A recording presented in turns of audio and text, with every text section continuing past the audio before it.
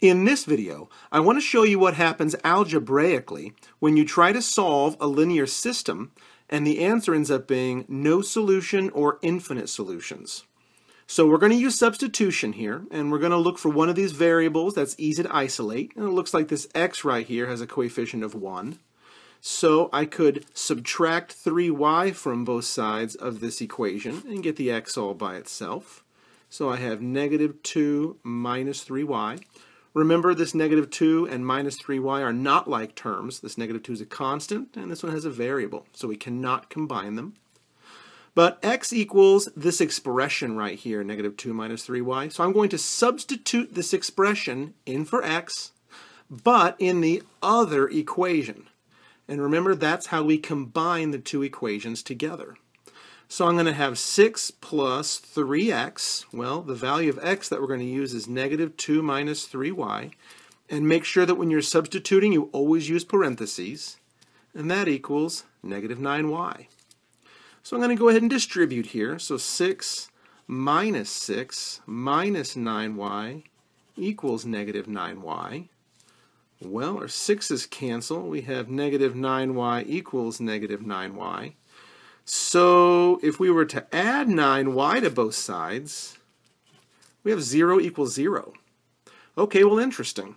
Well, think back, if you will, when you solved equations that had only a single variable. What happened when the variable canceled out and you were left with a true statement, like 0 equals 0? Well, it meant that you had infinite solutions. And the reason you had infinite solutions in that case was because it didn't matter what value you plugged in for x. All the x's ended up canceling out anyway. So what does it mean in this case? Well, in order to have infinite solutions in a system, it means that these two lines happen to be exactly the same two lines. Well, it doesn't look like they're the same, but I would encourage you to go ahead, a little challenge on your own, go ahead and show algebraically that these two lines are the same by putting them both in slope-intercept form, or by solving for y in both cases. And here we are in the second example. We're going to solve it by substitution again, and using substitution, I'm looking for a variable that's easy to isolate. And it looks like this y is easy to isolate. It's a negative 1 for a coefficient.